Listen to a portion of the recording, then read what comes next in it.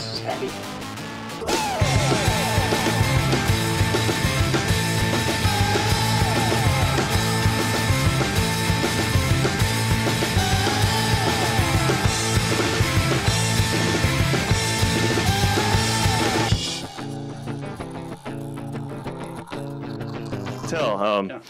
Yeah, it's kind of sad to hear about the Atomic, going the way that it is. And I know everybody, bidding goodbye to the Atomic and sharing photos of the memories, and even the mayor, Woodfin. Somebody, I was out last night and my phone had long died.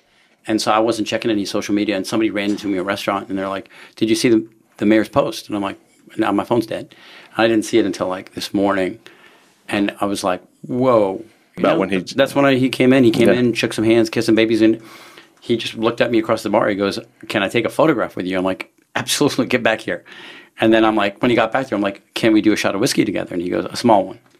That he posted, it was crazy, Blowing up, man. Well, it's a popular place. I know. And I think just because, for me, I've had my head in the project the whole time, like morning and night. I've never really had a chance to get that sense. Mm-hmm. I've never really had it. I mean, I've certainly enjoyed it. I've certainly savored it. But these last few weeks, I've never really understood that it meant something to other people. Yeah. It's obviously meant something to me. And I was trying to, these last few weeks, trying to navigate those emotional channels for me in it.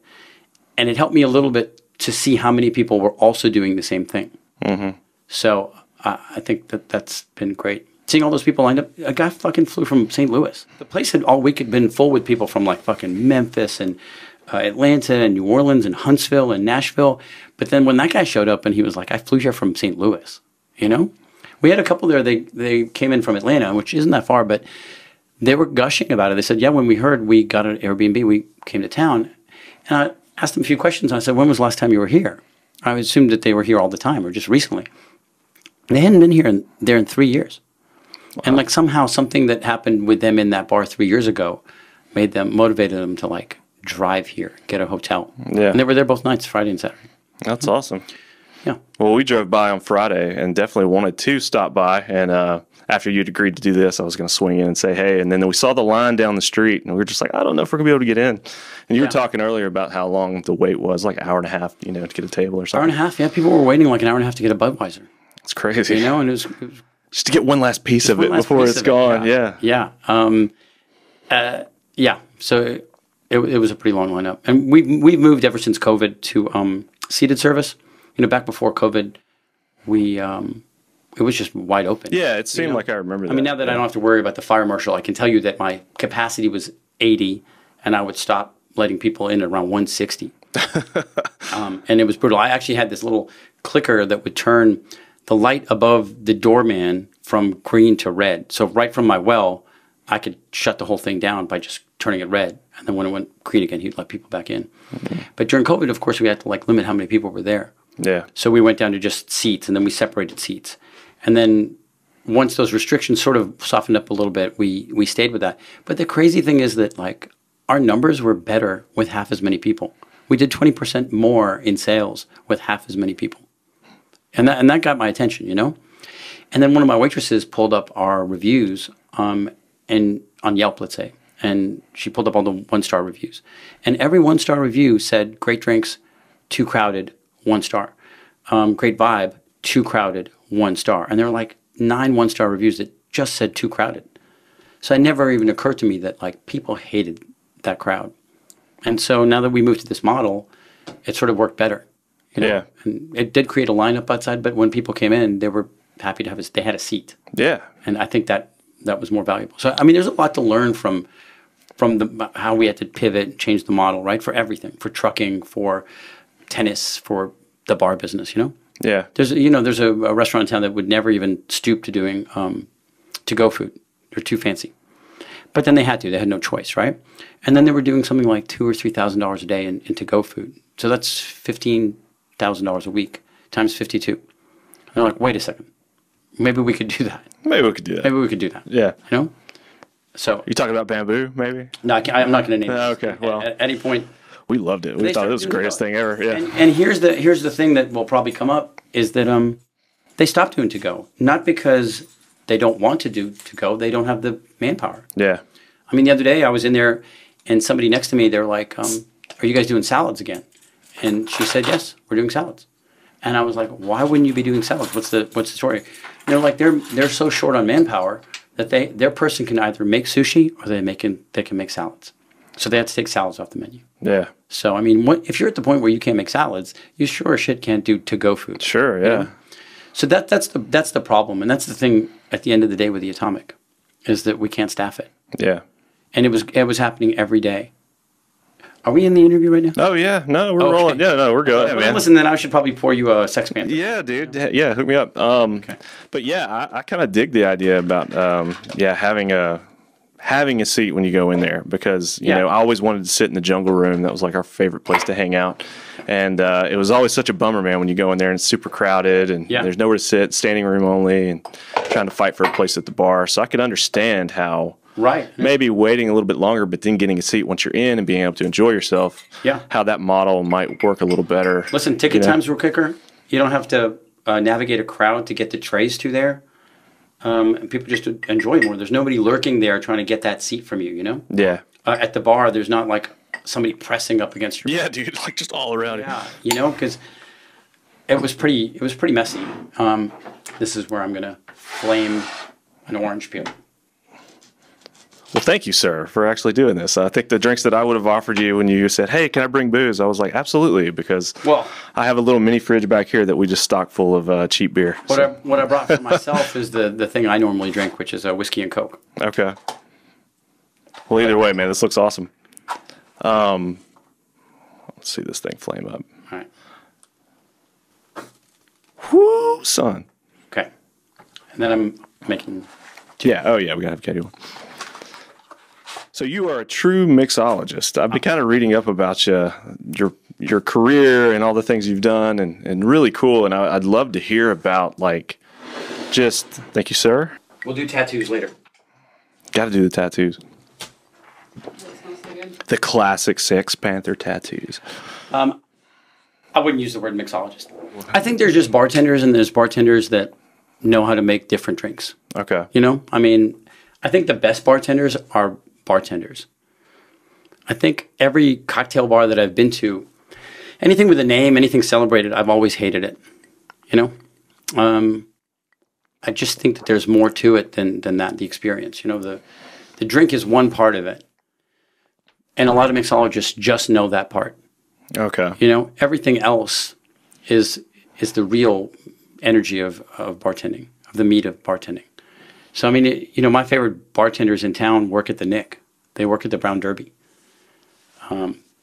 Places that are just sort of regular places where they remember what you drink. They sort of like more interested in you are. And sure, I think it's fine to sort of like to care about a cocktail and ingredients and stuff like that, you know. But I think when we start fetishizing those spirits and those liquors, then I think we've lost the point a little bit. Yeah.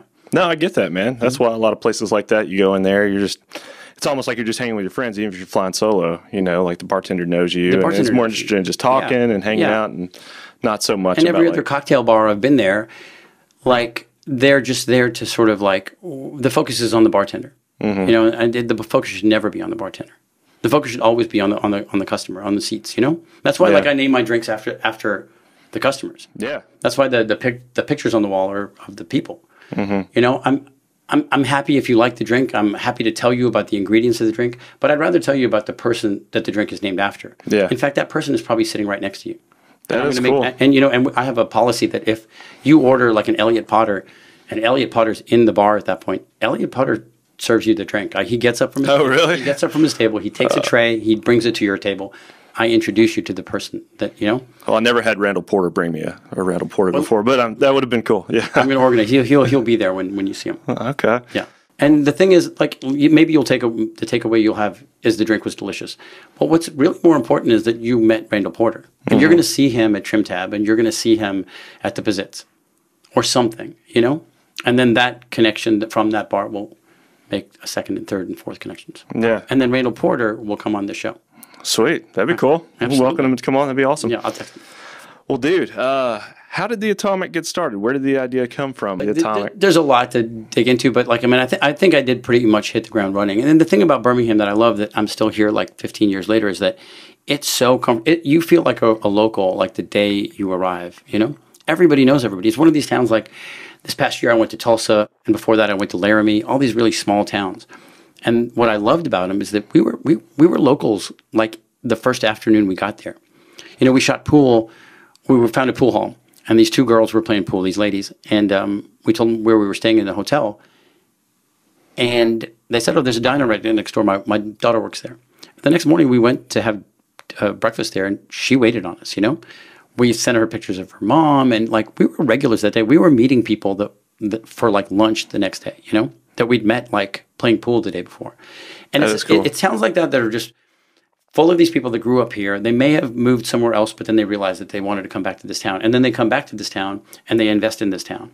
Like their time, their money, their friendships. And that makes things like the Bamboo or the Blue Monkey or Cosmos Pizza, you know? Yeah. You know, there's not a lot of chains and stuff like that. And the person that serves you your drink or the person that brought you your meal is the owner of that place. They may have cooked it, you know? And I like towns like that. And when I arrived here, this was that town. I was broke. I was staying on a friend's couch because it was Katrina. I mean, I didn't bring anything with me.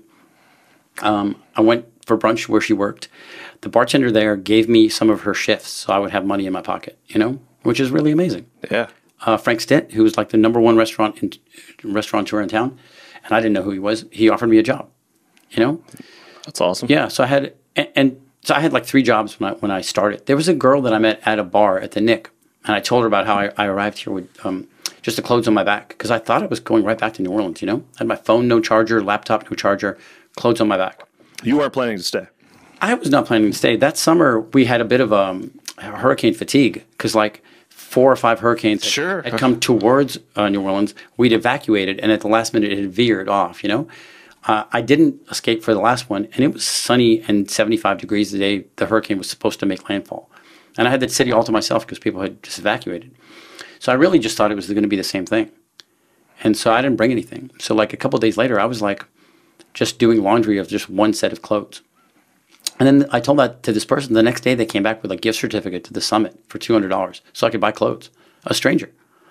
You know, so I mean, my time in this town, when you set the bar at that level, yeah, it was just like, oh, this is amazing. This is awesome. This is awesome. What a great town. With That's great so people, cool. You know? So I just sort of worked my way from bar to bar to bar. Like, I mean, not bar to bar to bar, but like, you know, 3 years here, 2 years there, and working at like the Oasis, which was just a great juke joint. Yeah. I worked with Frank, of course, for about a year. Places like Ocean, which were wonderful. And the owner of Ocean, a guy named George Rice, he turned over his bar to me. And that was the first time I just had a bar all to myself that I could do whatever I wanted with, you know? Pressure. Yeah, that was a lot of pressure. I guess, too, yeah. Yeah, but the bar really wasn't at this. We're talking about like 7, 8 years ago, 9 years ago. So the bar was set at vodka and orange juice. So anything you did that was more complicated than vodka and orange juice, you're going to get somebody's attention. Man, I've always been so intimidated, man. I've got a lot of friends that are bartenders. I myself have never done it. And I always make the joke that when Mom's Basement first opened, they were strictly beer. And I could crack open beers, but this whole, you know, making drinks and stuff.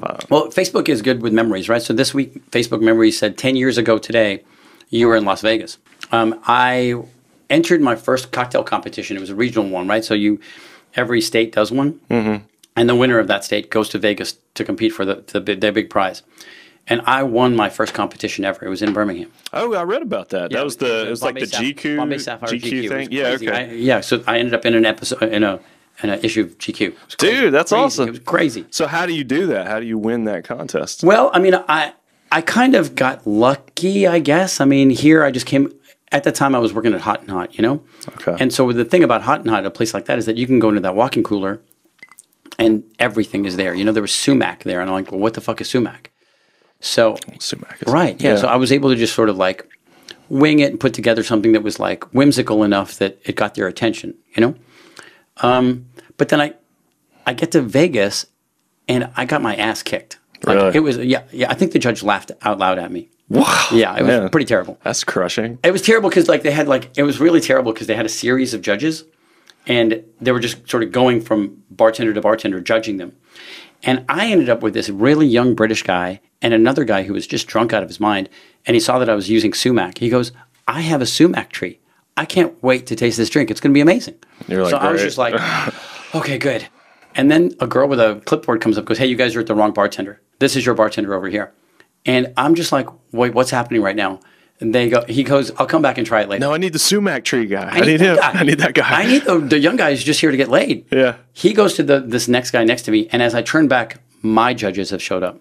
Now listen, Tony Abu Ghanem is my judge. Tony Abu Ghanem is the keynote speaker the next day. He is the Frank Sinatra of this business. The guy next to him is this Vin Diesel looking guy who won the competition last year. And I was just like, oh, this is the worst. That's tough, man. I placed 50 out of 50. 50 out of 50. 50 out of 50. Oh, man. Yeah. And it's funny that this is the 10-year anniversary of it, where, 10 years later, I have 3 James Beard nominations, There's a 2-hour wait to get in the bar. Yeah. So, I mean, it does gives me a little bit of closure for this whole sort of arc. Well, you got to start somewhere. Yeah. I got to start somewhere. It was good that I ended up last. You were at least at that level to even be invited in the first place. I mean, that's awesome. Yeah. It was a good window into the business. And I don't know that it was a good window into the business because I absolutely hated it. Everybody there was like, they were just like like Portlandia characters. Yeah. Just I was about to ask if you'd saw that skit with the mixologist. The mixologist. That was pretty funny. He takes like 25 minutes to make it. Yeah, man. Banana peels. He's just throwing stuff. Eggs in there, eggshells in there. Oh, man. I love that shit. Yeah, and the 2 characters are just like, oh, he really must like me. Oh, my gosh. Oh, my God. So sexy. So great. So sexy. And it was those guys, and they were just kind of laughing. Like real life. They really just took themselves very seriously, So you try to separate yourself away from that. I guess that's when you say I don't like the term mixologist. Yeah, because those guys are kind of dicks. No, I get it. That's cool. That's awesome. Give me a good bartender anytime, and I'll be happy. Sure. Yeah. You're working at Ocean. They turn over the bar to you. How long are you there? I'm there about 3 or 4 years. Okay. And it gets kind of old for me. Sure. And then so I get a job at a dive bar. I've always had 3 jobs at a time, so I generally work like 9 shifts a week. I think I worked at Cafe DuPont after that, which is fine dining, which is great because he turned that bar over to me too. And then I think I went to Hot and Hot, and then I left Hot and Hot to go help open what would become the Collins Bar. Collins Bar. Now, when it first opened, it wasn't Collins Bar? It wasn't. It was something called the Metro Bar. Metro Bar. Okay, yeah, I've heard of that. Yeah, it was a dive. It had its heyday like in 2005 and 2010, and then it sold to a guy who wasn't in the business and he didn't know what he was doing, so he ran it into the ground. Okay. And then, I mean, which happens a lot, right? Yeah. Which is why we have TV shows like Bar Rescue. Sure. Right? Restaurants, anything. Yeah. Restaurants. I mean, they go out of business. Come and go. More than, yeah, it's crazy. 9 out of 10 of them go out of business, especially when you have somebody that isn't in the business. Yeah. And then it was bought up by Andrew Collins. Andrew Collins also didn't come from that background, so he hired me to sort of be the bar part of it. He had a guy who was going to design it for him. It had a whole different vibe. It was going to be like a nightclub. Things didn't work out with his designer, so like it took several months, and eventually I suggested I would design it. So I ended up designing the Collins Bar and building it. You just have a knack for that kind of thing, I guess. I mean, because like if you're like a musician, you have had the first 12 songs on your album ready your whole life, right? Yeah.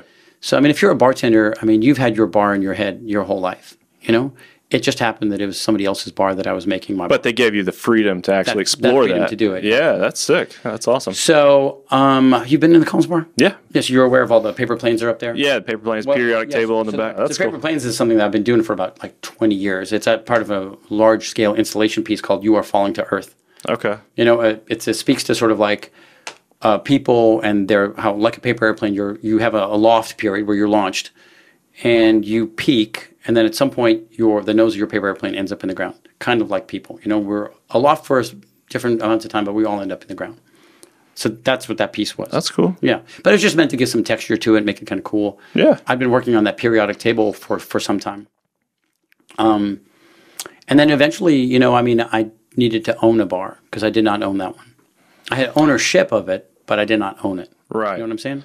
Sure. I was in the bones of everything. Every song that you heard play, I picked it. The periodic table, I had created it. The paper airplanes, I had the story to tell about it. The cocktails, I was coming up with them. So I did not own it. And, that's a tough thing to have. So I left. At that point, I'd met my girlfriend at the time, but then my future wife. So we left together, and we decided that we were going to open up our own place. And then we did, like a year later.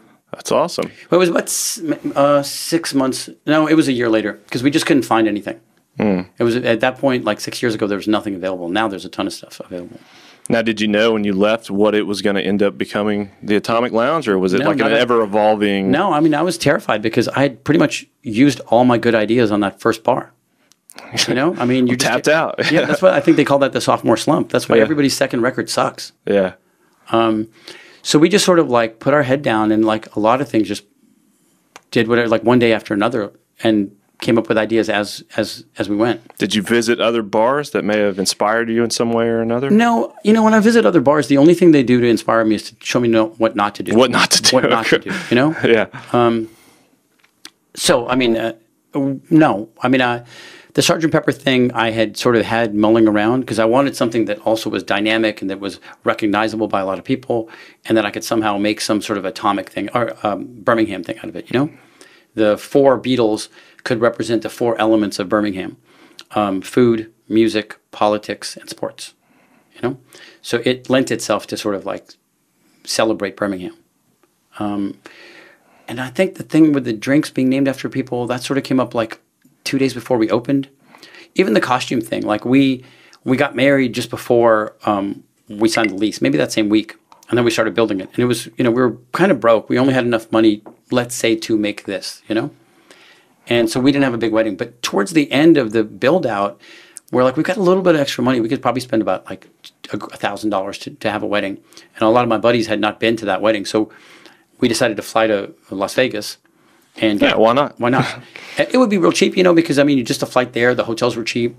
We could get married at Graceland Chapel, buy an Elvis impersonator. Oh yeah, gotta have the Elvis guy. We'd go the whole way. And then, you know, I had 7 of my friends, and I'm like, well, what if we all dressed up as Elvis? And what if my wife dressed up as Priscilla? And so I had 2 bags. I had a bag full of my clothes and then a bag full of 7 costumes of Elvis Presley. Elvis costumes. Yeah. Where do you get Elvis costumes? It's just the internet, I guess? Party City. Party City. You know, but they only have like 1 or 2 on the shelf. I need 7. So I had to go to like 3 party cities. Get them, you know? That's funny. Glasses. And also, the day of the wedding, we just all put on these costumes and we walked out into the streets of Vegas. And I mean, traffic stopped. It was really great. Like, I mean, we went to a bar. People would buy us their drinks. We had dinner before the wedding, and people were just sitting down at our table.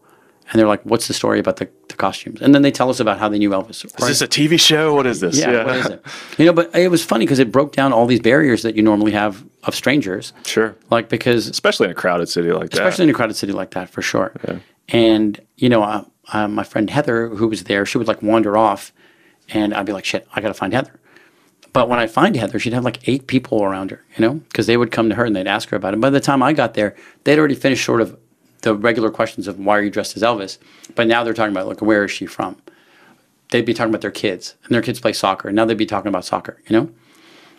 You can make any friends as long as you're dressed as Elvis. As long as you're dressed as Elvis, right. The whole world opens up to you. Right. I mean, you know, all the guys that were on the trip were married. So, but girls were coming up and taking their pictures with them, you know? Mm-hmm. They were giving them their phone numbers, which they're immediately throwing away. But it was a very interesting thing because, you know, in a bar, if you just stepped into a bar and girls started giving you your phone numbers, you're like, wait a second, you know?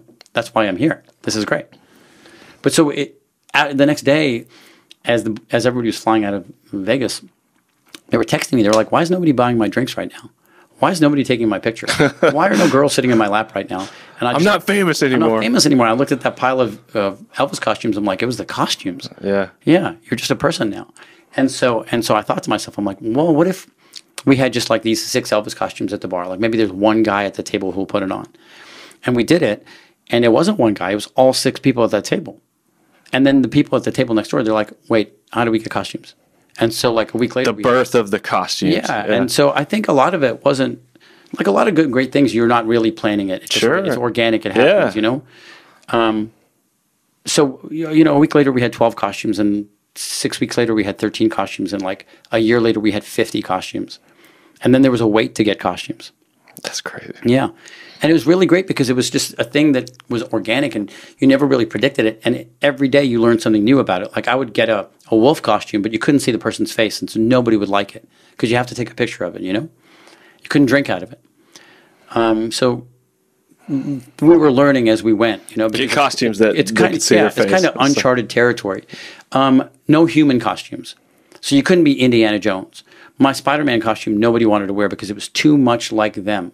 Right. They wanted the squirrel. Yeah. They wanted the parrot. I think Katie wanted the squirrel one time we were there. She's like, I want the squirrel. It's the most popular one for Tim because it's the most over the top. Over the top, yeah. And what was really interesting was that like 22-year-old frat dude was putting it on. 59-year-old mom was wearing it, you know? It bridges all gaps. Yeah, and it was crazy just to see how that costume stripped away everything else. There was a table full of like doctors who wore costumes. There was a table full of skateboarders wearing costumes. They saw each other and they sat at that same table. And they were laughing. They left together, you know? And it was funny because they would never do that if those costumes were not. Yeah. There was one guy who was on a date and he was a banana. And he looked over and he could see in the living room just the top of another banana. And he said to I got to find the other to his banana. girlfriend, I'll be right back. He walked up there. I watched it. He walked up there. He just stood there. And it was almost like these two bananas had been pulled from the same bunch like earlier in their lives, and they were now reunited. I mean, they were sending each other shots. They were taking pictures together. They left together. You know, Right. I'm sure one banana is the other best man at the other one's wedding. I'm sure. You know? Bringing bananas together. Right. And they were like, how do we meet? Oh, we were both bananas there, you know? So we there was no way, there's no way to plan that. Yeah. You know, there's no way to foresee that. But we had a lot of lucky accidents on the way to it that got us to where we were and were able to set ourselves apart. When you originally started, the decor, that's probably the coolest part. You know, I loved going in there and sitting down and just all the cool things. You had the bubble machine and, you know, you go into the jungle room and there's actually a sound machine and it sounds like you're in the jungle. Yeah. So it really did feel like every room or area was like set apart from the rest of the bar. It was just so cool, man. I thought it was very I think the success of a place like that is that a lot of places, and again, I won't name names, they're one thing. They're one thing from the time you start to the time you end. That bar has so much texture to it that no experience is the same every 10 feet. You know? Like I have bubble machines unique to tables so that like this table is just full of bubbles, but the table right next door has no idea that there are bubbles happening next door, you know? Did you know you had to have bubble machines from the beginning? Again, you know, it's such a lucky thing that like on year 2, I put one bubble machine out in one booth and I just saw the reaction of those people. And then like that New Year's Eve, I'm like, what if we just filled the place with it? So I bought 11 bubble machines, put them in the rafters, and I already had them there because I was going to plan them for like midnight, right? At one use, and I already had them there. Bubbles! So just on command, just bubbles, you know, and people really enjoyed it. And, you know, you control them from this like little, like almost like a... Were you doing that or was it on a timer? It's so me. it was just you were like, all right, time for some bubbles. Yeah, you just hit it. Just chained to my belt. Because that always, it's like everybody would stop their conversations. They're Yeah. like, oh, the bubbles are coming down. Yeah, and as soon as like somebody So came funny. in, that would be the first thing, or every now and then it would happen. And what's really great is that when people are like, how does it work? And I would just take it off my loop and I'd hand it to them. I'm like, top button turns it on, bottom button turns it off. And I would just give it to them. And that person was just like, wait, I can control I'm the in bubble. control of the bubbles? Oh, Yeah. dude, that's so cool. Yeah. So like, I mean, every now and then you can have that person leave that experience with like, I have this knowledge. I turned on the bubbles at this place, you know? And Or you have to be part of it. you have to be in part of it. some Listen, way. once you have ownership of something, you know, my favorite bar in New Orleans, one day I was drinking there and they were changing out the jukebox. And he was just putting fresh CDs into the jukebox. I'm dating myself a little bit, so it's like, obviously, this is like 1992. People still have jukeboxes. Come on. And I asked him, I'm like, how does one get their CDs into that jukebox? He goes, you give them to me? And I lived like a block away. I'm like, I'll be right back. And I went and got my 5 favorite CDs. I gave them to him. He put them in that jukebox. Why would I go anywhere else? Yeah. You know, all my favorite CDs are on the jukebox at this bar. That's cool. And when somebody played that song, which let's say was something obscure, I'm now connected to whoever played that song. Like I'd look at the person standing and picking. I'm like, you are also a fan of, you know, the Replacements, let's say. You know? Yeah. So I think that once you have that ownership, I think that's what. Or you know some of the secrets or something. Or yeah, or you've had like this one intimate moment with Yeah. like, you know, that thing. Like, you know, I let people come behind the bar all the time. Not to necessarily make their own like last word or cocktail on the menu, but a bourbon and Coke, go ahead. Pour a shot, get Yeah. back there. How hard could it be? It's liquid in a glass. Yeah. You know? And that takes the mystique off of it. And if they're there with a friend and they come out of the bathroom and their friend is behind the bar, they're like, wait, what just happened? Yeah. Because in any other bar, they get you kicked out. Oh, for sure. Right. Yeah. Yeah, I think that line, I get why it's there because there's a lot of people who shouldn't be behind the bar. But once you've you can suss out a person, you know? And once you blur that line, you blur every other line. You know, why would you go anywhere else if you can come behind the bar at this bar? Yeah, I think that definitely connected with a lot of people. And there's a reason why so many people this week have been sharing all their stories and photos and over the years and just hanging out there and all the memories that they've had at your bar, which is really cool. Yeah, and I was one of my favorite things is how many people met their girlfriend there. Like, not just like I went to a bar and met them, like their first date was there. And they're getting married this summer, or they are married already, you know? And they reach out to me, they're like, hey, our first date was in the Jungle Room. Is there any chance I could have one of those lava lamps, you know, as a memory of our first date? Yeah. You know? So, of course, those people are going to get those things. Okay. You know, absolutely. But it's great that that a bar matters to somebody like that. Yeah. Yeah. Well, I think it had a huge impact, man, and it will be sorely missed. I know one of my questions, and maybe you kind of alluded to that earlier with, you know, staff shortages and stuff. With a bar that seems to be doing so well and has such an impact and such a big following, and, you know, even the mayor is tweeting about it and Instagramming about it. Why are we seeing the Atomic come to an end? It's a couple things, right? It's the intersection of a couple things. Rachel and I got divorced this year, right? So, I mean, I'm sorry to hear about that, man. This industry is notoriously fatal for relationships, right? It definitely happens. Yeah. It's built into the bread of the industry. So that's one thing. But even putting that aside, wrap that and pack it aside, now we move on to any of the other number of things. I could still continue doing this bar. The staffing shortage is crazy. It's crazy. Listen, we have a waitress the other day who showed up, and this is why I think I moved it from October 9th to September. It was a Thursday. She texted us in the morning, and she was off for the weekend, and she texted us busy. Now, by that I mean she didn't text us, I have COVID, I got in a car accident. She said she was busy. She said she had too much shit to do before she went out of town, so she can't come to work. She has too many errands to run, so she can't come to her job. Now, that day, that left us a little bit shorthanded. So we couldn't serve anything from the Jungle Room back. So now I lose 20 seats. Now it's just the inside and the patio. I carded 4 people, and because we were overwhelmed inside, I sat them outside. A couple minutes later, I took a pen and paper. I took their order. Then I took that piece of paper and I went behind the bar and I made their drinks. And then I got a tray and then I ran their drinks to their table. How sustainable is that? Right. It's not sustainable. We're having people reach out to us and set up interviews for waitressing jobs. And we set those and we show up to those interviews. They do not. We never hear from them again, even though they said, we'll see you there at 3:30. I had a guy trained to be a bartender on Tuesday. He quit on Wednesday. He said he didn't like the hours. I hired a girl on Tuesday. On Wednesday, she put in her notice because she got a job at Topgolf. You know, so... And, you know, it's not even about money. There's this narrative about, like, they're not making enough money, but they're making $35 an hour. Yeah. So, you know, and it's not about money. I know a bar down the street that pays your health insurance, and they're almost a revolving door of people coming and going. It's not about that. People have just left the industry, and they've left every industry, it feels, you know? Like, there's not school bus drivers. My Budweiser was delivered by a guy in a suit the other day because there was no truck driver. They're just not there. Yeah. And so that's the actual problem. We're so busy, but we can't staff. Can't staff. Yeah. And I mean, we were so short-staffed the other day that it took 20 minutes for somebody to get a beer. And that's with seated service. It's only 80 people. So part of the problem is that we're too busy. Yeah. So it's a staffing issue. There's a supply chain issue. I couldn't find sugar the other day. I couldn't find pineapple juice. And every week, it's something else that has disappeared, you know? Aluminum is gone. I have a buddy who owns a brewery who has no problem making the beer, no problem putting it in the keg. He can't get it anywhere because the pallets are gone to ship them, you know? Yeah. Miller Lite had me on back order for Miller Lite for 4 weeks. I couldn't sell. So if the shelves are bare, if there's nobody there to work, how do you do this? If the shelves are bare and there's nothing to sell, how do you do this? You know who had Miller Lite? Publix. You know what I can't do? I can't drive over to Publix and buy Miller Lite because that's illegal. There's like laws against that? There's laws. You have to buy all your liquor on your liquor license. Okay.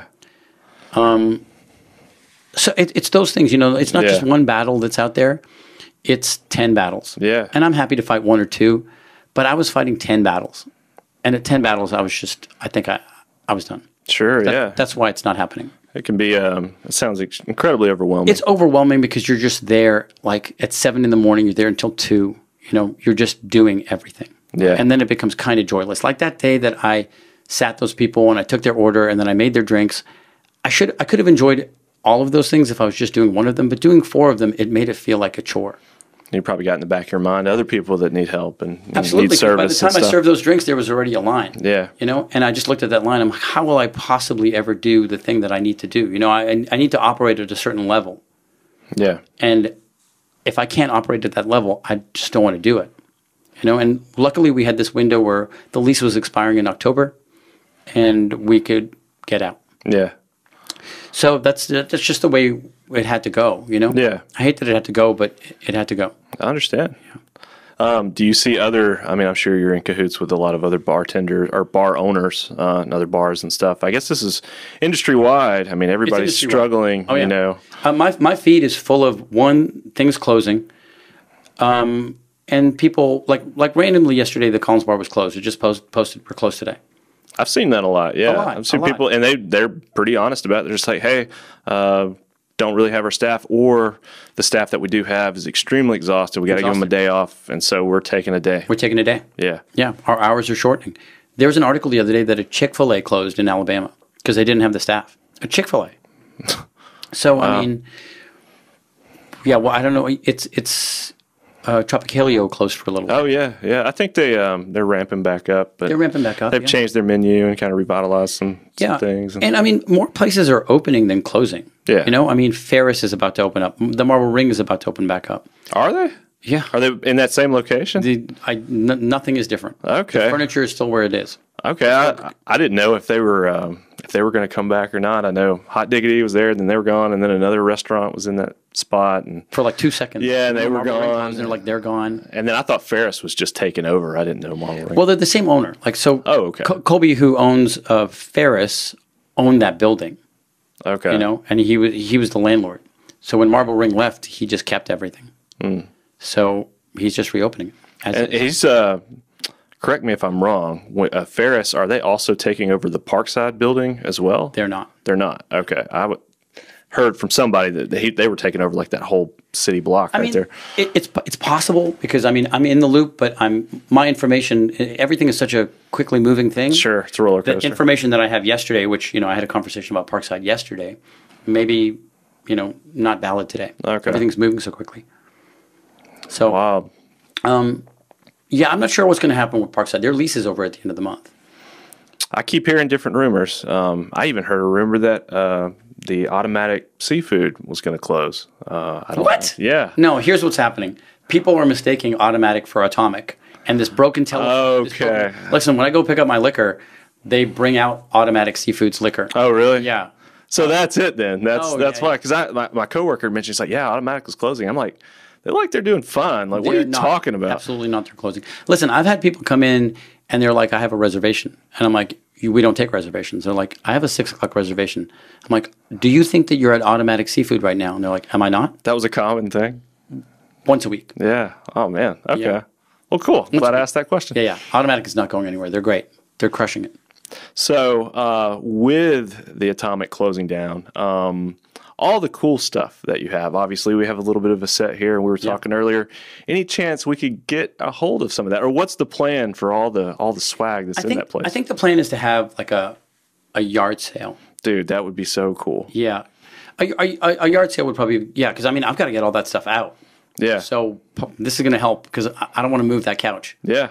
So I think on October 3rd.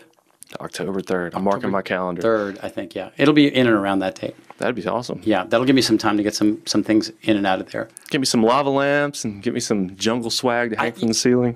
When is this going to show? We typically, probably at the time of this shooting, a week from yesterday. No, what's today? Monday?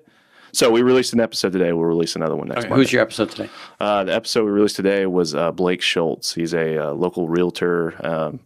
real estate investor. He was kind of blowing my mind as far as like all the stuff he's into. He's really cool. I bet. I mean, somebody talking about real estate right now could blow a lot of money. Yeah, you know? yeah. It's not. It's also not making any sense. You know, Dude, it was pretty cool conversation. I encourage anybody who's listening to check it out. He's a really nice guy, and I brought him in, just wanting to talk about the housing market, and then he went on this whole thing about how he invests in real estate and how he got started. And really cool story, and really cool guy. And so he gave me a list of books to read, and I actually ordered one off Amazon.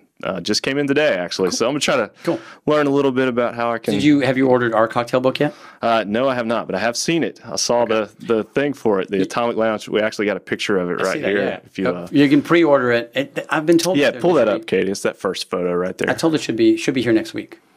Dude, so it's just like an awesome little like coffee table book, I guess. It's not coffee table size, but it's like maybe, I don't know, 16 by 18. It's a good size. It's hardcover.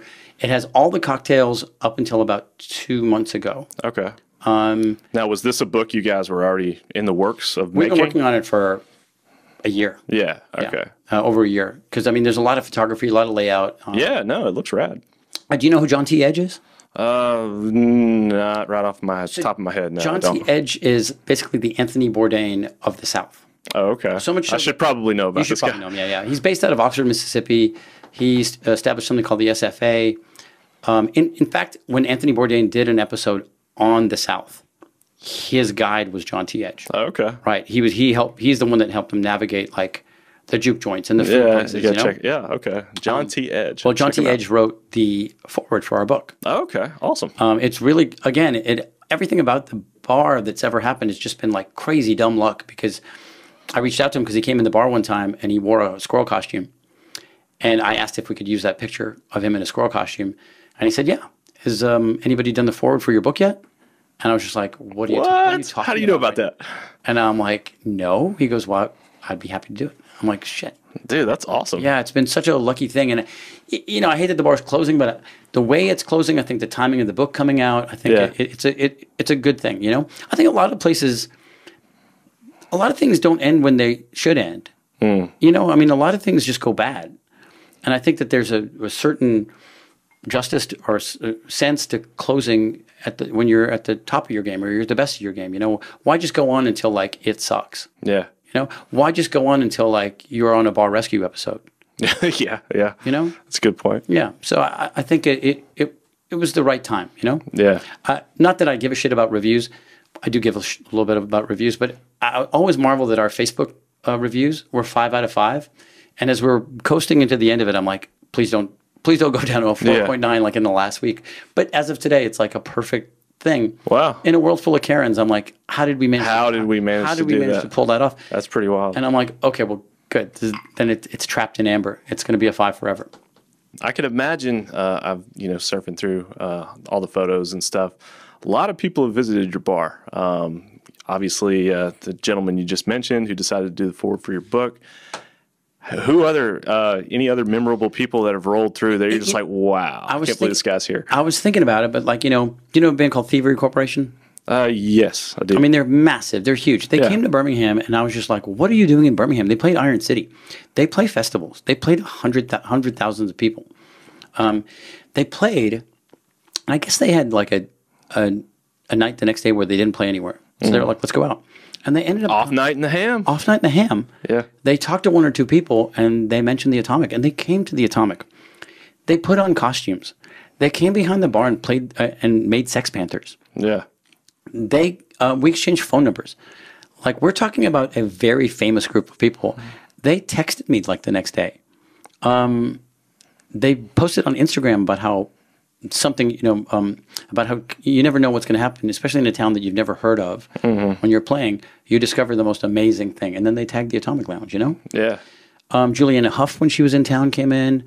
Fred Durst came in. Fred Durst came in? Yeah, I didn't even recognize him. He came in with he was filming that movie, wasn't he? Filming that terrible movie. That terrible movie. That turned out to be the worst movie ever made. Yeah. Have you seen that movie? No, I haven't. Oh, it is really I've seen bad. the trailer for it. It's got John Travolta in it, right? Yes, it's shocking.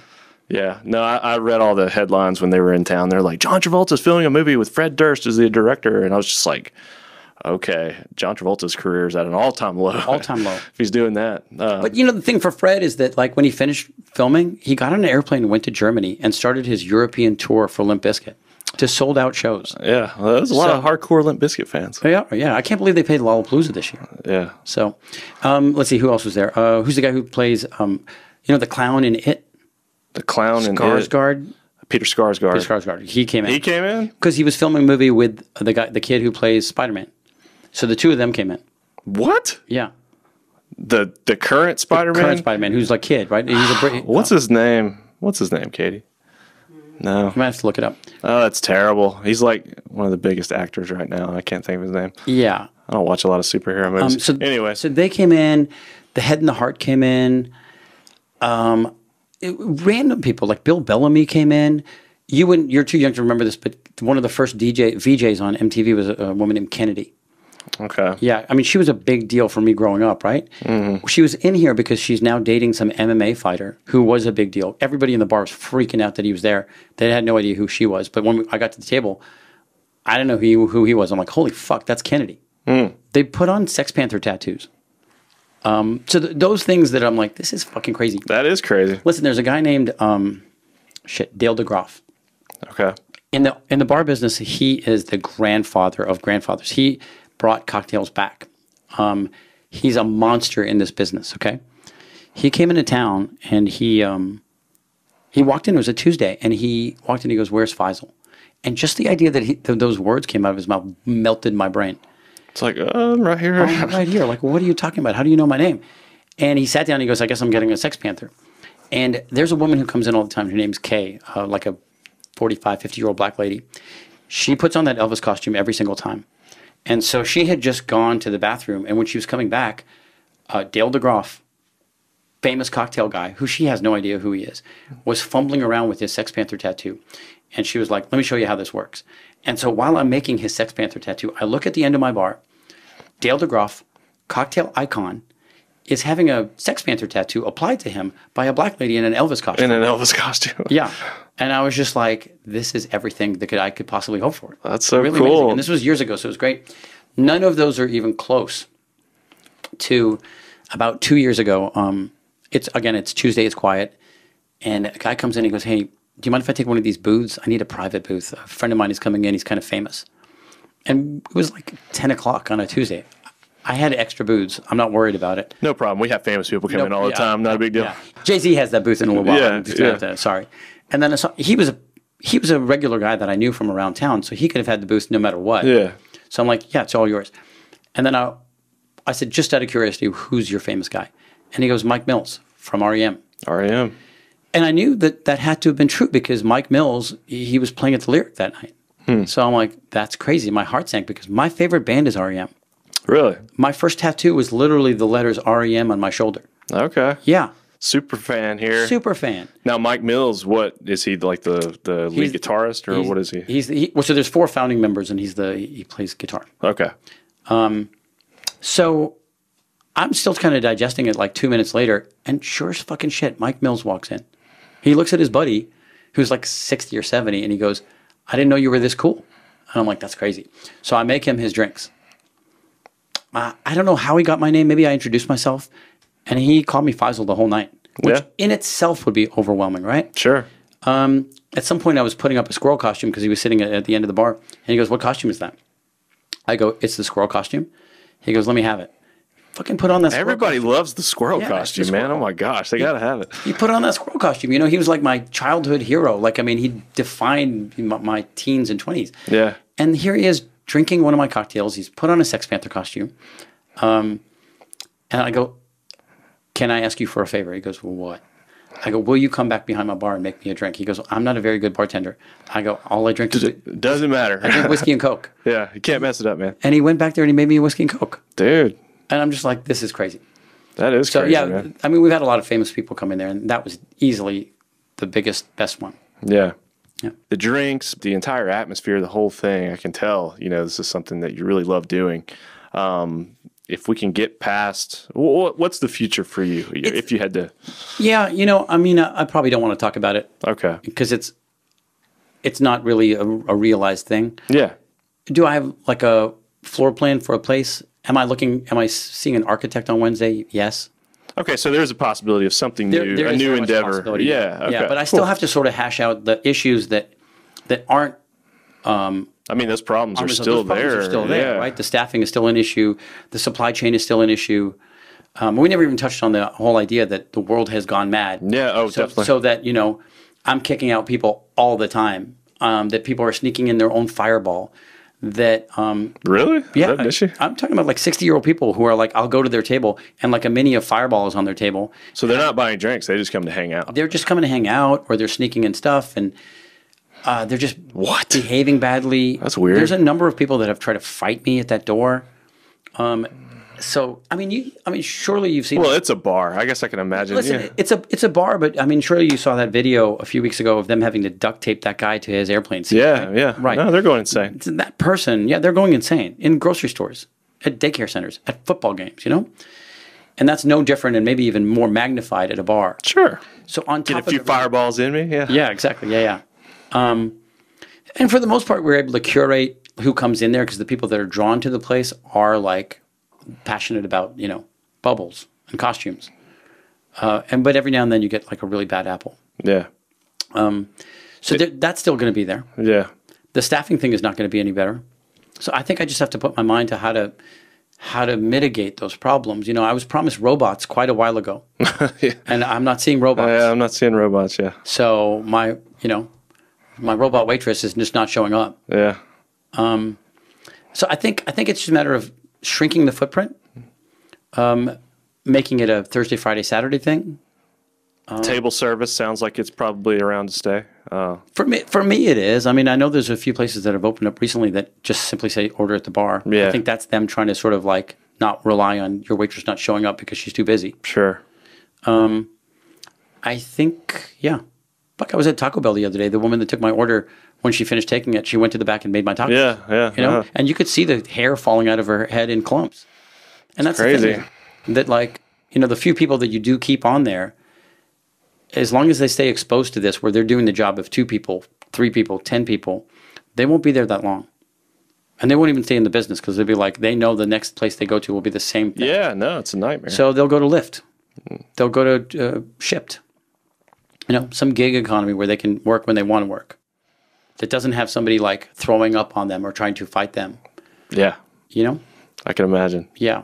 It's a lot. So the next project, I also have to come up with a third concept. It would be it's one thing to make that really great first album. It's really impossible to avoid that sophomore slump, which we somehow did. Yeah. But to make a third great album was really hard to do. So I think that's the thing that I have to figure out. Yeah. If that's there.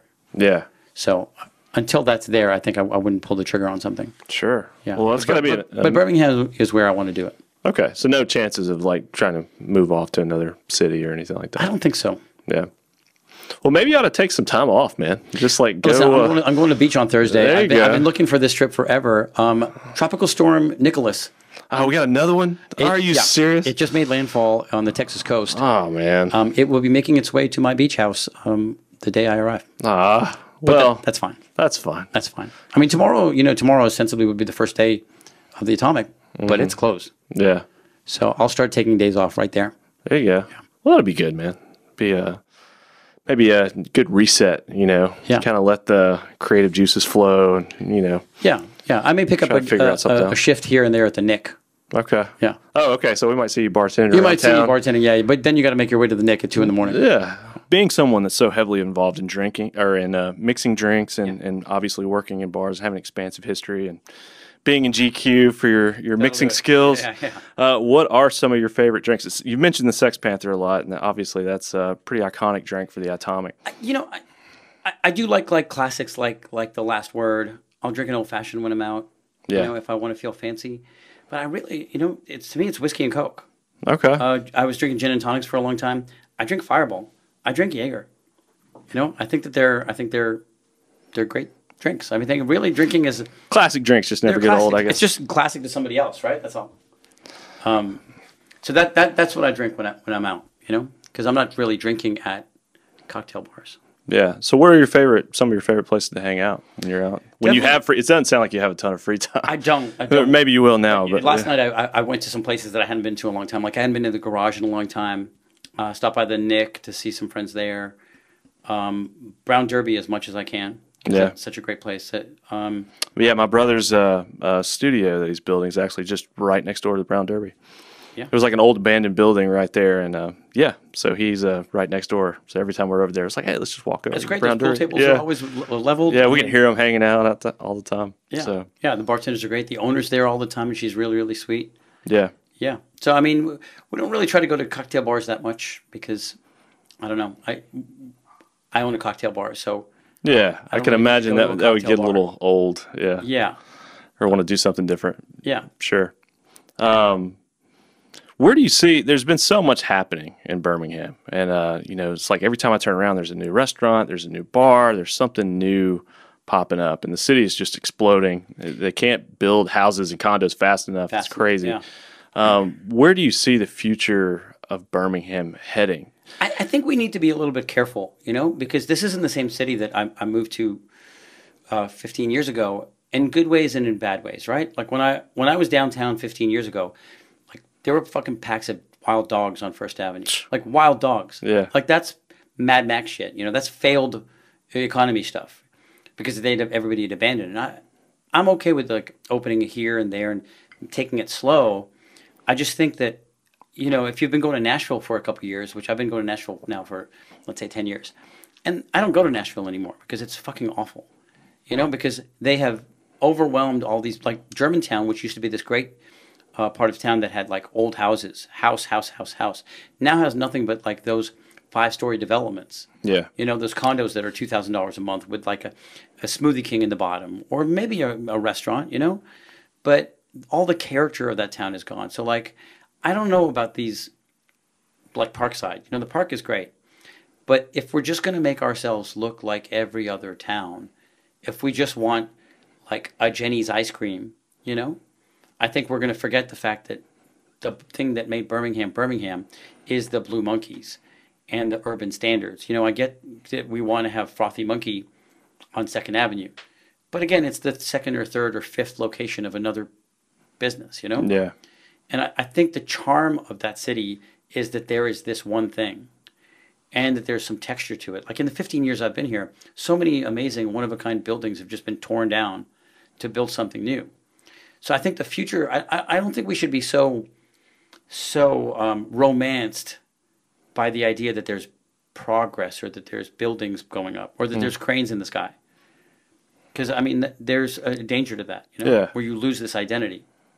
Or just the overwhelming, just the size, you know, like I know I went to school at UAB and I always thought that Birmingham is like the perfect size. You know what I mean? Like I'm not in like the middle of nowhere, but I'm in a big city, but it's not too big, you know. I get anxiety going to Atlanta, you know, it's just like, oh my God, this is too much. And it's just like an ant bed. It's crazy. Yeah, it's like an ant bed. And the traffic is terrible. And the traffic is terrible. And it's just like, man, I really hope that Birmingham doesn't go that same route where we're like just another giant mega city, you know, and I guess in a lot of ways that's a good thing. I mean, everything that's happening with City Walk and the new stadium and all the things that are happening that are inevitable, you know, when people want to come and invest in a city. Yeah. But how do you mitigate some of the bad how do you things? mitigate like that? The first time I saw Topgolf, I was like, that's disgusting. That's really terrible. Yeah, I've heard some other people say they weren't too happy with like, you know, just the skyline. That giant skyline, net. That giant net. There's like 100-year-old church across the street. Yeah. You know, like, what are you talking about? Who let that happen?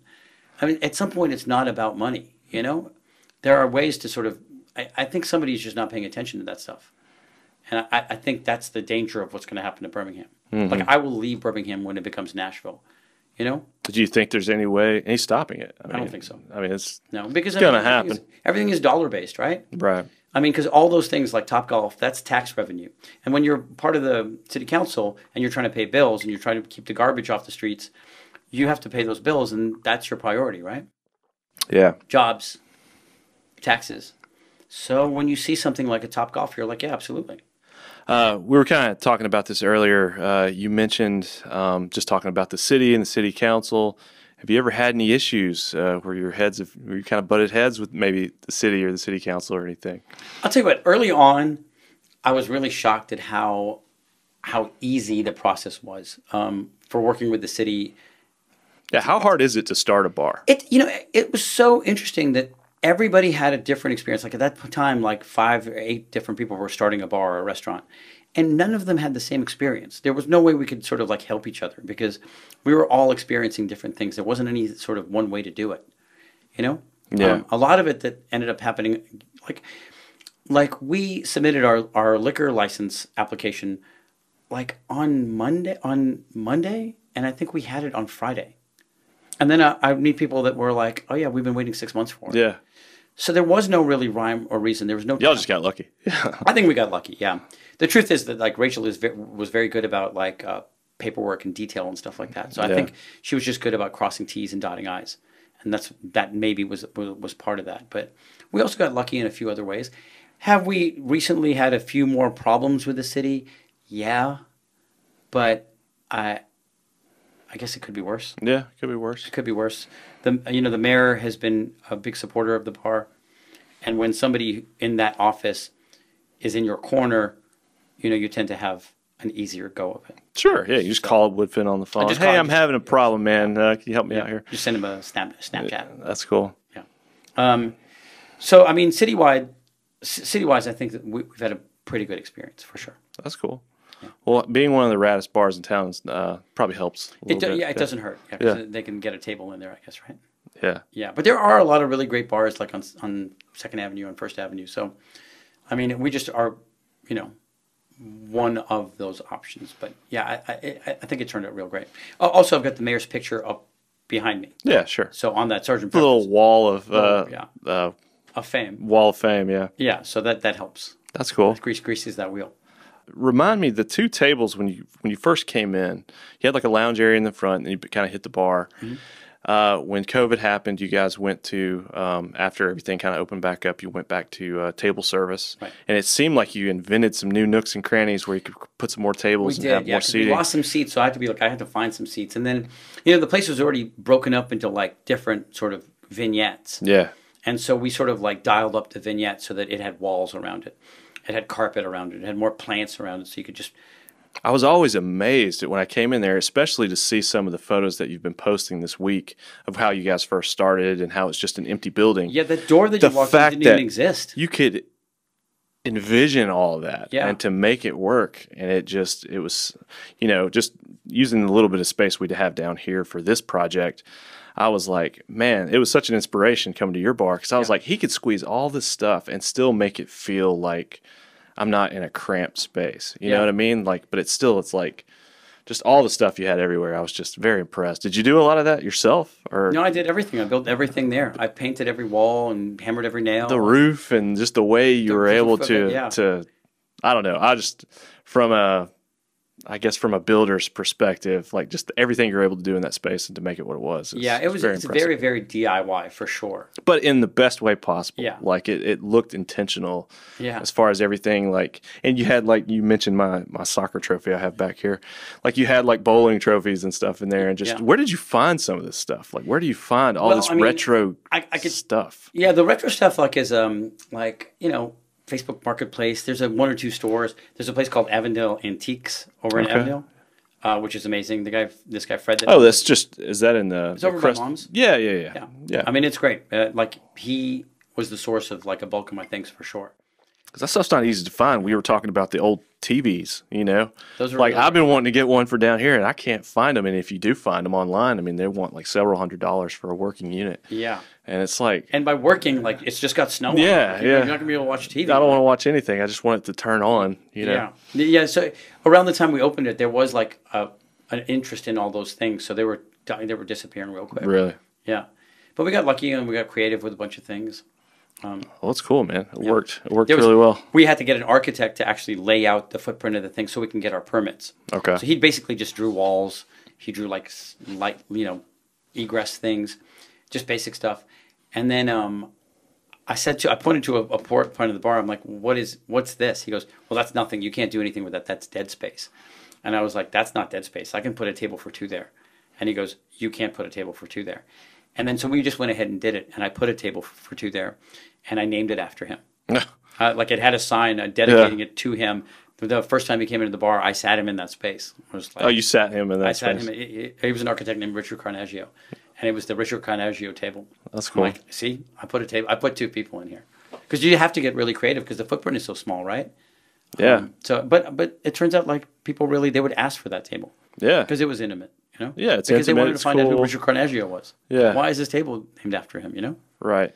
Now, was it when you first started out? You said you didn't really know what the idea for the bar was going to be, at least not the entire picture. No, so, none of it. what did the first month of the bar look like?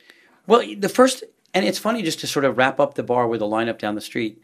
The day we opened, we had a lineup down the street. Really? Yeah, and in fact, to give complete closure, the first person in line the day we opened was a guy named Matt Logden. On Saturday, the first person in line was Matt Logden. You know, it was very sort of, you know, unbelievable. And how long did the Atomic run for? Probably about 4.5 years. 4.5 Our years, lease okay. is 5, so like it's, you know, and it took us about 6 months to build. Okay. So about 5 years. We were nominated for 3 James Beard Awards. What's that like? Or how do you even get nominated? And yeah, I don't know. It was a Just mystery to me. random? It was. Hey, by the way, James Beard Award, here you go. Here you go. And especially in a place that's so off the beaten path, right? Yeah. And the morning that we got nominated for our first one, people like my phone went off and just dinged, and then dinged twice more, and then twice more after that. I was like, what's happening? And it was somebody saying congratulations, and then the second one said congratulations. I'm like, for what? And then they sent us that screenshot of the nomination. And to me, it was just it's for food, you know, because Highlands has been nominated several times, and not just food, but like white tablecloth food, Yeah. French laundry shit, you know. Yeah, I thought it was just for food, too. They actually. have 2 spirits categories: outstanding distiller, outstanding bar program. The bar program one is a national one, so it's not regional. So when I looked at it, it was like San Francisco and New Orleans, Chicago, New York, And you're right there in the Los Angeles, in the and mix. Birmingham, Alabama. Yeah. Yeah, it was crazy. And the beauty of it is it was alphabetical, so we were at the top. That works So out. people kept thinking that we were like at the top. It was like it's alphabetical.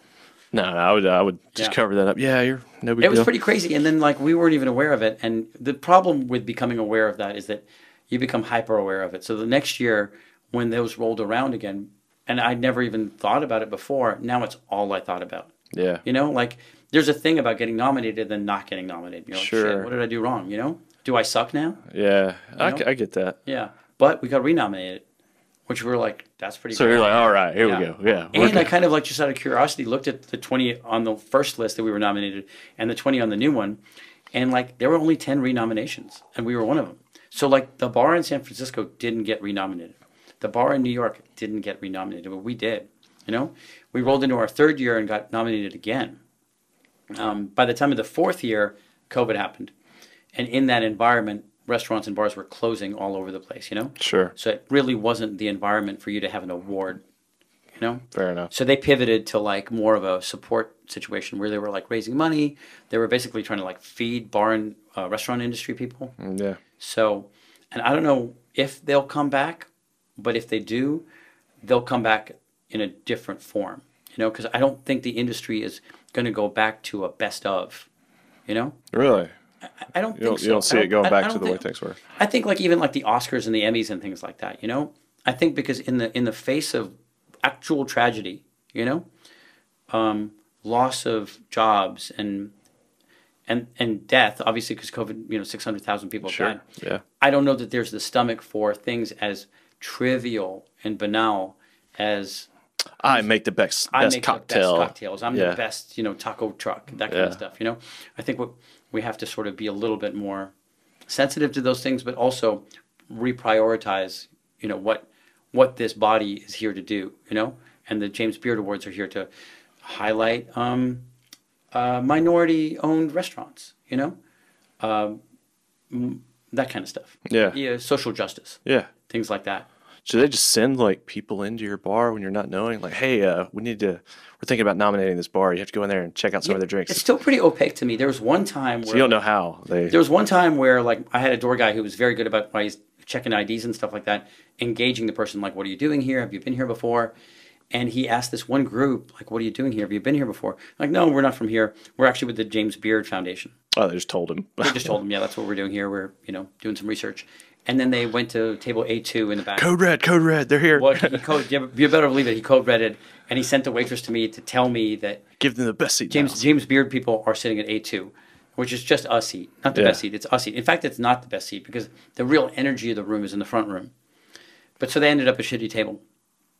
And I kind of forgot about him because it really wasn't my interest. You know, the James Beard people sitting at that table are no more important. I'm not going to change what I do for them. Everybody gets the same treatment. And luckily, I forgot about them, so I wasn't able to do anything. We're stressing about it. Yeah. We're stressed about it, right. Then they left before I even remembered that they had been there. And the door guy again asked them how their night was. They said it was wonderful. Like, did you try some of the drinks? They're like, no, we drank Heineken's all night. So, you know, they drank Heineken's all night. But that year we were nominated for a James Beard. The atmosphere was cool enough, man. It speaks so much to the idea that it's not really about the cocktail. You know? Yeah. The service, the vibe, the environment, the energy of the place. You know, Are people having fun? Yeah. Are people having fun? And I think maybe they saw everybody's having fun. They saw that there was a positive energy in the room, and I think that's what carries us, you know, through. That's awesome. Yeah, that's one of my favorite things that has happened there. You know. That's cool. Well, I know this has probably been a tough week for you, man. Just it going through everything. Been a tough week too, because you know the way ever since we announced every day is a Friday. Yeah. You know, so it's like we're busy from the day we open. Have y'all had the line down the street like we saw on Friday? Yeah. Dang. Well, we were talking about coming, but I was like, man, it's going to be busy, but we can go. And we came pretty early Friday, but I was like, well, it's Friday. And we didn't even stop. We're rolling down the street. And I was like, oh, yeah, people are like camped out, like waiting. Yeah, which is pretty crazy. Yeah, I mean, it cleared up eventually, and you can never really get the rhythm of when people are coming or not. Yeah. You know, and a lot of people left because they were just so frustrated, but there's nothing we can really do about that, you know? Yeah. So, but it was a good run. That was good. Yeah. Well, that's cool. Well, I wish you all the best in all your future endeavors and whatever those endeavors may be. Maybe you can have me back for a follow-up when I actually do sign that next lease. And there you go. Yeah. I can tell you what the name of the Give us some more details and stuff. And you actually brought some of the props. We got to show some of this stuff on camera before we get ready. Katie, can you grab those? I definitely want to come to that yard sale that you guys are going to have. Okay. I'll make sure we put it on our website. Yeah, no, I think a lot of people, well, maybe we shouldn't talk about it because I want to snag up some cool stuff before it disappears. Right. There'll be like a pre-sale. So these are some of the iconic masks that, and you can see they've had a little bit of wear and tear. They have a little bit of wear and tear, yeah. Yeah. And then, yeah. Well, that's cool, man. So it adds to sort of like the surreal nature of the vibe in there, you know? Yeah. That's, I think. You got to hang on to these bad boys. I think that's crawfish. I guess that it kind of looks shrimp. like a shrimp, maybe. Kind of looks like a shrimp, sure. You got to put it on to close. I think you do. Okay, all right. I'll do it if you do it. All right, I'm going to go. I got to do it with the toucan. Will it fit over our headsets? I don't know. I'm just going to take mine off. How about that?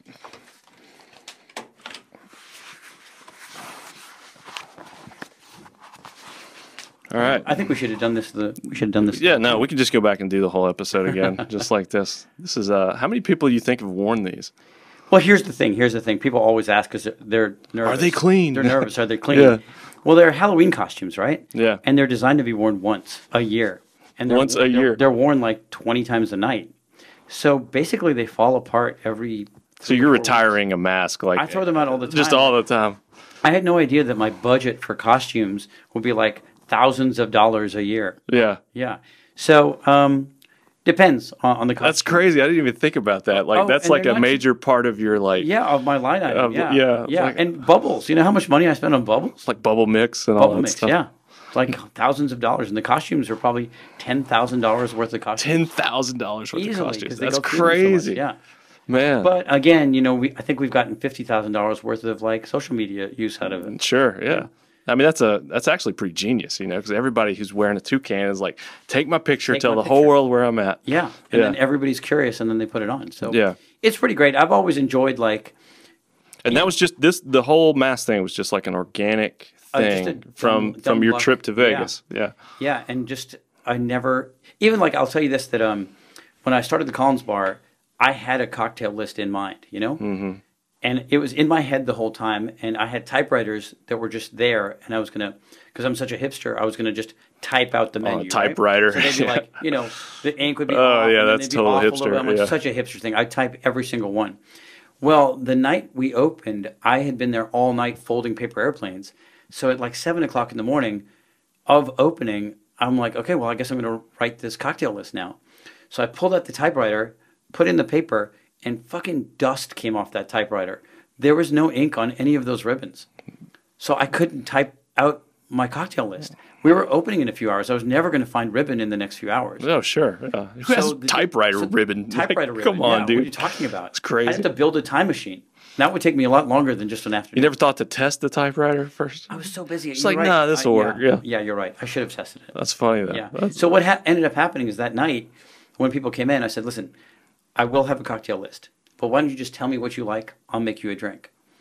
And the next person, and the next person. And I'd assembled such a murderer's row of cocktail guys that they could really just riff a cocktail to order, depending on if you told them that you were happy or sad, or if you like vodka and you like sweet. Yeah. And so we went through that night, and then the next night, and by that weekend when I had time to type out a menu, it occurred to me that maybe this was a better way to go. Maybe no cocktail list is the way to go, because I'm making you not just a cocktail of mine that you like, I'm making you your cocktail. Yeah. And so that ended up sticking, but that was a happy accident of the typewriter being out of ribbon. Mm-hmm. So this same thing with the costumes sort of has been a similar sort of happy accident. You know? Yeah, well, that's awesome, man, and that's cool because I did read about the Collins Bar not having a cocktail menu, but Right. that And you that- guys and would that- just do it. But and that's a that- cool backstory as to that's how the it happened. source why it was supposed to. Because you didn't have typewriter ribbon. We That's didn't why. have typewriter ribbon that first day, so I had to make it up as I went along. But it worked, man. You have all these like cool stories for things that you're just kind of winging it, but then it worked out and became like standard, you know, Right. where you Yeah. were, and so. So that's the thing. I'm going to have to sort of accidentally stumble into whatever it is for this next concept that makes it stand out, you know? Well, I'm sure if your history speaks like it does, it's going to be awesome. And I look forward to it. And thank you, sir, for coming to hang out with us. Yeah. And we can take these off for a second. You know, Birmingham has a wiki on you. You know about that? I'm aware of my Yeah. wiki, yeah. So I pulled that up and I was like, okay, I'm going to see what this guy's about, you know, have some talking points and stuff. And one of the things was when you were, I'm probably going to butcher this, so forgive me, but when you were in South Africa, Right. you were a bar owner in South Africa, Yeah. had your own place, and you left that bar because you got tired of paying the mobsters. Yeah, it was fucking crazy. Like I can give That's you a real I can story. give you like the 30-second version of it. All right, we'll end on that. We got to have the 30-second South African mob story. The South African mob story is that I had a girlfriend in college who was from there, and we stayed in touch, and then I decided to visit her. This is maybe in 2000, and we hit it off again. So that was how your connection That's to what South my connection Africa. to Okay, South I was like, Africa. how, man, it sounds like you've been all over the Yeah, place. she It's was crazy. from there, so I visited, and man, it's such a beautiful town, and the people are so amazing, and the economy is such that like, as a bartender, you're living life like a banker down there, you know? Yeah. And I had about $20,000 saved up to open up a bar in New Orleans, but I was short by maybe $2 million, right? Sure, yeah. But then I got to Cape Town. I was like, God damn, I could do it here. I could do it here. Yeah, okay. So I thought I'd surprise her, said my goodbyes, went home, worked Jazz Fest, came back with another $5,000. By the time I came back, she had a boyfriend. So I was like, God damn it, that's not going to happen. But I'd already packed up all my things. So Yeah. I'm like, well, I'm here, so let me just try I'm going to it. Cape Let me- Town. let me This just is try happening. it, you know? Let's just try it. So Yeah. I just started walking up and down the streets, and I saw a for lease sign, called it, signed a lease. My tourist visa expired. I bought some equipment. There, the liquor license stuff is such that it's not like here where you have to have a license to get it. Okay. Every licensed people and regular people bought it from the same store. The licensed people, I think, didn't pay tax. So I hired some people. I bought some equipment. I bought some liquor, and I just opened up. I didn't have a business permit. I didn't have a liquor license. I had an expired tourist visa. And you're in Cape Town, And South I'm in Africa. Cape Town. And listen, the place I found was on the busiest street in town. So like, picture like 5 Points, the heart of 5 Points. Yeah. There were businesses all over me. It was crazy. So I hired a local guy. Dude, you're wild, I man. was That's crazy. It's hard for me to imagine how reckless that was. Like, dude, And I am so doing it. I hired a guy who had been bartending down the street, who had like a lot of friends. He knew a lot of people. He was running the best bar in town, but he got fired because he was a junkie. He was a heroin addict. Oh, okay. He would come in every now and then. He would shave off his eyebrows. He would wear blackface some days. One day he had a Hitler mustache on. He was an odd bird. Dude, that sounds like it. Yeah. So, we're just sort of plunking along. And one Friday, he looks up at me. He's reading a book. That's how slow we are. And he goes, have the Nigerians come to see you? I'm I'm like, no. And he just goes, they probably just don't know you're here yet. And he goes back to reading his book, and he never explains what that means. Have the Nigerians come to Yeah. see you. Okay. So Ominous. that night, this is Thursday. So the next night, some guy asked if he could rent my place out. And I'm like, fuck yeah, I could use the cash. He has a fucking 1,000 people in there. There are people in the streets. They're stopping traffic because there's so many people trying to get in this place, right? Well, the next day, we're in the same position. Leslie was his name. And I'm sitting there, and I was on the second floor, and I look over, and this massive tree of a dude comes up the stairs. He goes, who's the owner? And I'm going, I am. And he hands me a business card, and he goes, they'd like to speak to you. And he just walks off, and I look at Leslie, and he goes, they know you're here now. They know you're here. And it was a company called Pro Access Security. I go to this place on the Monday. I go into the office. There's a table set up. There's this white South African guy. He's also a giant dude. He's a refrigerator. Thick South African accent. There are 6 giant black dudes just standing there quietly. And he goes, Cape Town's a very dangerous place. I don't know much about Cape Town. I can't say I've spent a lot of time there. It's the most, when I went there, it was the most dangerous country in the world that is not currently at war. Okay. Their nickname for it was Rape It's heavy, dude. Their nickname for it was Rape Town. It is a dangerous place. But anyway, he tells me that, and I'm so stupid, I don't realize that he's talking about him. He's the dangerous person. And I just said, I think I'm good. I don't really need security at this place. I'm not that busy. So I left. And just total naive, like no idea what's going on. Like an idiot, like a Seth Rogen character, just dumbass coming out of it. And I got up, shook his hand, and left. And I bet those giant dudes who were just standing forward, like a military, must have sort of like looked at each other like, is that the stupidest person you've ever seen? So like a couple days later, I'm at my place. There's a pool table in the back. And the big white guy and one giant black guy come in. And he goes, is there someplace we can talk? And I go, sure, let's go to the back. And as I walk in, there's 2 dudes playing pool, 2 local guys. And before I can ask them if we can have the room up, the one guy playing pool looks up, looks over my shoulder. He puts down his pool cue and just walks silently out the room. And I'm like, that was weird. But then I look at the dudes again, and I'm suddenly seeing these dudes through his eyes, the dude that left. And I was like, fuck me. These are actual mob people. These are the Nigerians. And I just said to him, I'm like, you know what? Never mind. Let's go ahead and figure it out. And so he goes, I think that's a wise decision. And then from then on, every month, a giant dude would come and get an envelope. You just had a payment to him, I had a payment to him for your month. security. But here's the crazy thing. Paying the mob kept the cops out of there. Paying the mob meant I never needed a liquor license. I never needed a business permit. I never needed a visa on my passport. So that's how it rolls. That's how it rolled. And I was, again, just so stupid and naive that 3 years later, when it wasn't quite as busy and more bars had opened up and I was getting kind of slow, I'm like, what can I cut? I'm going to cut paying the mob. So when the guy came in to get his envelope, I said, I don't have anything for you. And the next day, the cops were in my place.